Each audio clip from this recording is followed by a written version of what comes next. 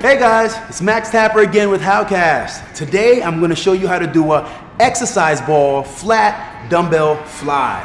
Now obviously a fly is a way of working your chest without having to use your triceps. So instead of the push, you're just doing a pull.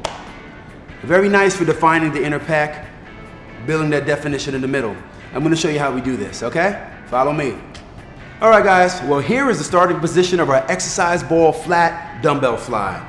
Sitting on the ball, and our goal now is to roll out to this position.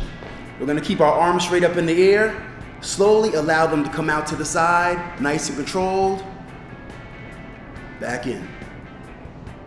Slow on the way out, nice and controlled, back in. Now, two things you want to always think about is you don't want your arms to come any closer in than right over your shoulder. Once you do that, all tension is lost on your chest, and it's a waste of time. So, let's bring it back out. Slow and controlled on the way out. Back to the top, right over our shoulders, we stop. Back out to the side.